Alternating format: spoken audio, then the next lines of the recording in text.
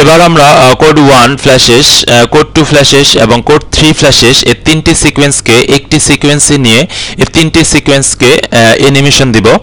এর জন্য আমরা নতুন একটি সিকোয়েন্স নিয়ে নিব, file new sequence.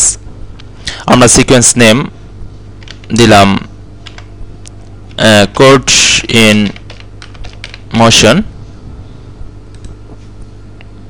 Code 1 flashes সিকোয়েন্সটিকে video 2 track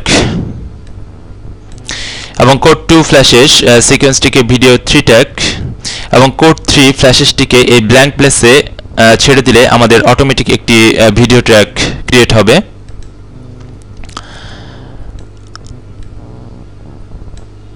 এবার আমরা আমাদের কোড 1 ফ্ল্যাশেস ক্লিপটিকে অ্যানিমেশন দেব। এর জন্য কোড 1 ফ্ল্যাশেসটিকে আমরা সিলেক্ট করে এর ইফেক্ট কন্ট্রোলস এর মোশন সেটআপে যাব। কোড 1 ফ্ল্যাশেস এর ফার্স্ট ফ্রেমটি আমরা সিলেক্ট করব এবং এর পজিশন এই টুগল অ্যানিমেশন জাস্ট এই পজিশনে একটি ক্লিক করব।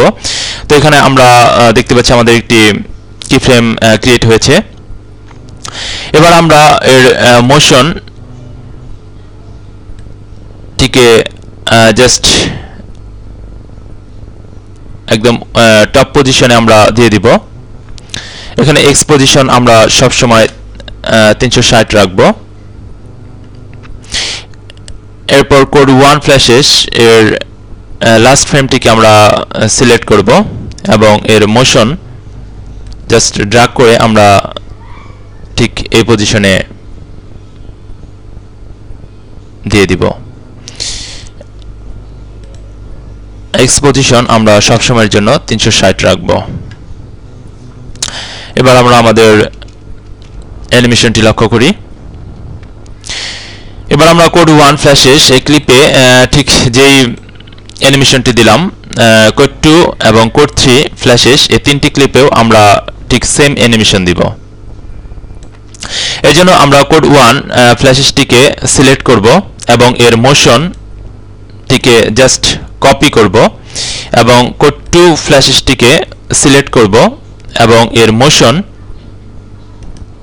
সিলেক্ট করে জাস্ট পেস্ট করে দিব এবং সেম টেকনিকে কোড 3 ফ্ল্যাশেসটিকে সিলেক্ট করব এবং এর মোশনে জাস্ট পেস্ট করে দিব। এবার আমরা আমাদের প্রিভিউটি দেখি।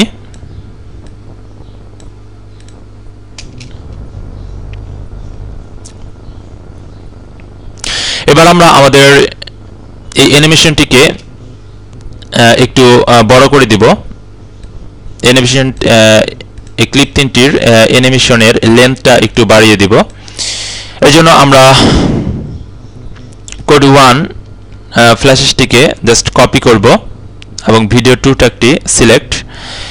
এই টাইমলাইন মার্কার আমরা ঠিক যে পজিশনে রাখব আমাদের কোড 1 ফ্ল্যাশেস ঠিক সেই পজিশনেই পেস্ট হবে। এবার আমরা code 2 copy, video 3 tag select,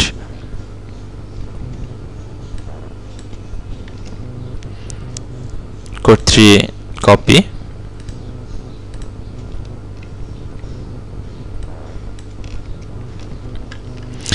এবার আমরা আমাদের অ্যানিমেশনটি আমরা অ্যারেঞ্জ করব। অ্যানিমেশনটি আপনারা আপনাদের ইচ্ছামতো আপনারা অ্যানিমেশনটি সাজাতে পারেন।